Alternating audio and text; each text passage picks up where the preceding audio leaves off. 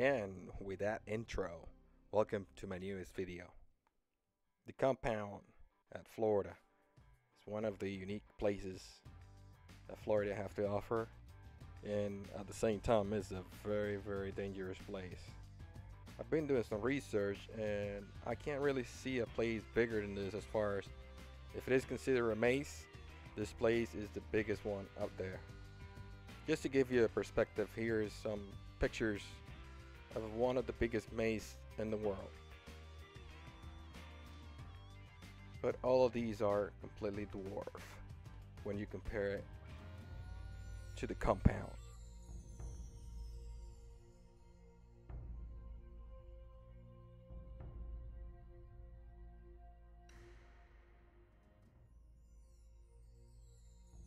But at the same time, this place could be very treacherous. Just the sheer size of this place can really put you in danger really quick.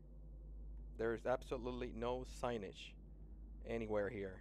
The intersections, the streets, they're completely unmarked. So if you bring a map and you lose track of where you are, very quickly you will be lost. This is a good example here.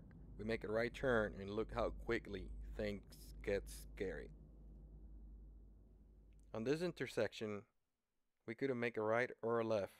The whole thing was completely blocked. So at that point, we were hesitating to move forward or just stop and go in reverse. But it was kind of too late. We just decided just to move forward. The branches, the trees are in the way, so we could barely fit through this road at this point.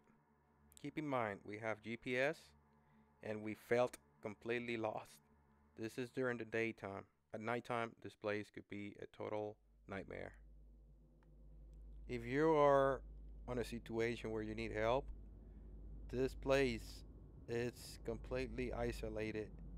There's no illumination on the streets, there's no signage, and it's just nature all the way around.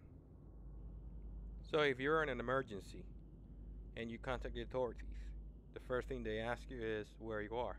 What's the street name? In this case, it's going to be very difficult to answer that question.